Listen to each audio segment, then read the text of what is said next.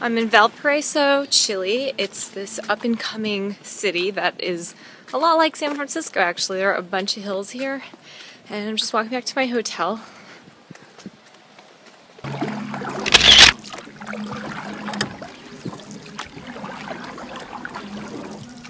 I love this. I love just laying out in the hot sun. Look at this view. I think I've been sitting here for like 2 hours.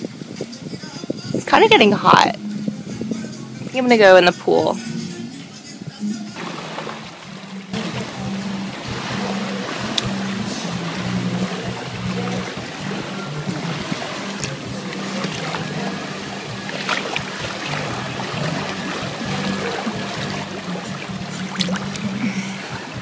I can see why people come to Valparaíso.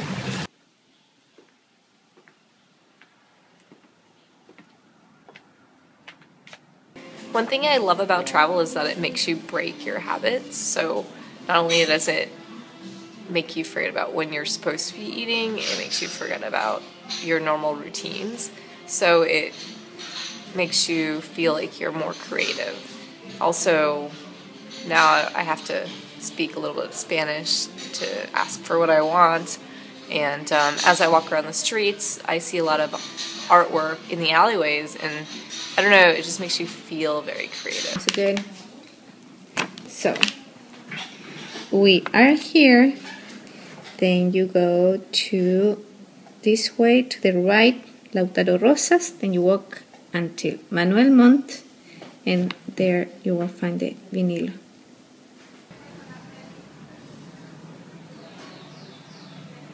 And more hills.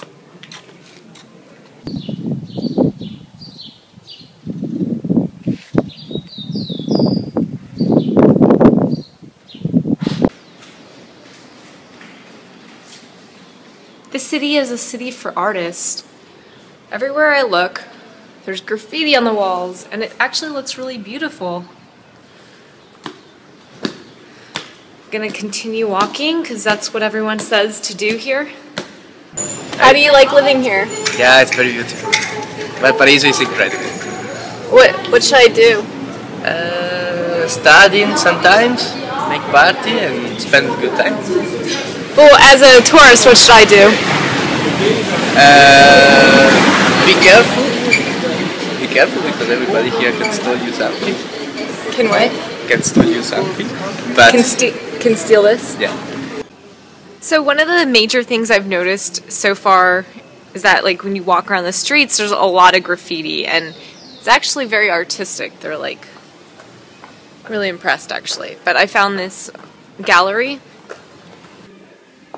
Es una silografía.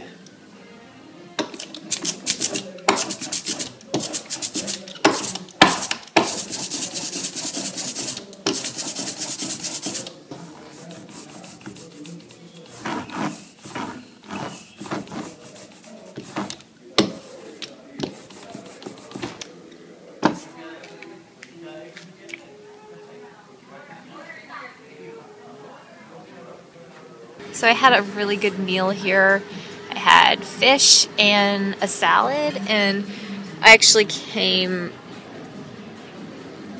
right before the sunset, and as you can see, it's like pretty dark right now. This place has a pretty cool vibe. I don't know, it kind of feels like Mediterranean. There's definitely a lot of European influence here.